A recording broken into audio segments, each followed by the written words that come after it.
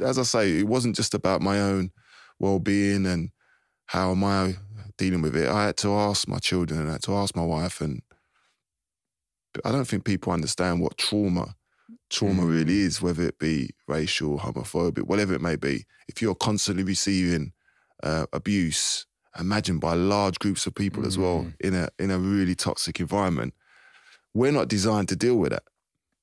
You know, people assume that, you know, athletes should get paid. No human being is designed to just stand there with somebody screaming or pouring abuse at them, you know, just trying to tear them down, as it dehumanize them.